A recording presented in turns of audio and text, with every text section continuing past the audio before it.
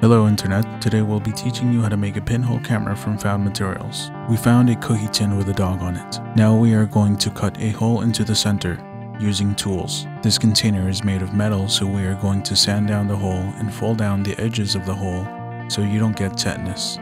Tetanus is the number 2 related cause of death with pinhole cameras. Now we have a tin can with a hole in it. To make the actual pinhole, we will use an aluminum can that we found. We will use a pushpin to make the hole. You would normally use a needle, but this is a larger camera, so a larger aperture might be fun. We will sand down the pinhole to reduce vignetting. You know what vignetting is, right?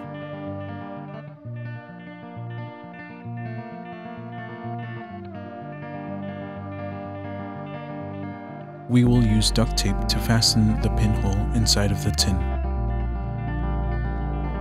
Remember that light is the enemy, so be generous with the duct tape. We will do the same for the outside. Finally, we make a shutter out of duct tape.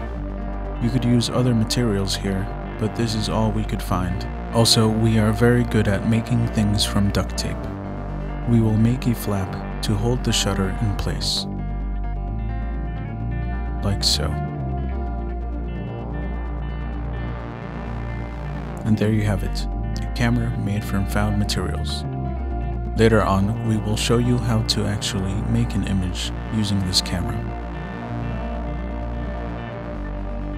Thank you.